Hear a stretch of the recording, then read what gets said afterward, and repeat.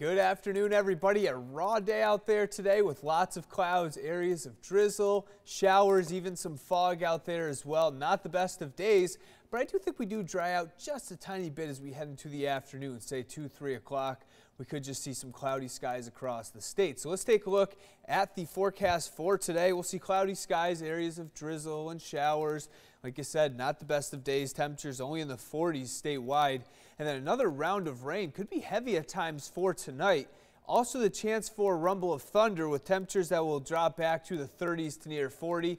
That's good news because we're not looking at anything besides rain. It's just going to be rain across the state, so that's some good news, of course. So let's take a look at the hour-by-hour forecast. You can see throughout the morning and early afternoon, we'll just see periods of drizzle and showers, but then notice by 4 or 5 o'clock, there's really nothing around. We'll just see cloudy skies, temperatures in the 40s across the region. And then for tonight, notice that band yellows, oranges. We could see a burst of heavy rain for tonight, and that continues through the overnight period until about, say, 3 or 4 o'clock in the morning. Once we get to 3 or 4, that's when we are going to see this begin to wind down. The clouds will start to move on out by tomorrow morning. It looks like tomorrow afternoon is going to be a really nice day. We'll see temperatures near 60 degrees with sunshine giving way to some afternoon clouds. Overall, a really nice day tomorrow. Look at your 8-day forecast. Shows that nicer day tomorrow, and then this weekend, not the best of weekends. We'll see generally temperatures give or take around 50 degrees. Dry for Saturday morning, maybe a round of showers later in the day and at night.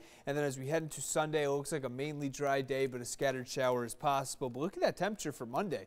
Wind chills Monday and Tuesday morning. I really want to point this out because if you started that growing season maybe a little early, you're going to want to cover your plants as we head into Monday and Tuesday. We're going to see temperatures in the 30s to right around 40, but that's not the thing I want to talk about. Look at those overnight lows in the teens, and we could see wind chills 0 to 10 degrees as we head into Monday morning and Tuesday morning. But then things warm up for the middle and end of next week, maybe some rain showers for the day Wednesday, and then temperatures in the 50s to near 60 degrees as we head into next Thursday. That's the latest look at the forecast. Hope you guys all enjoy your Thursday.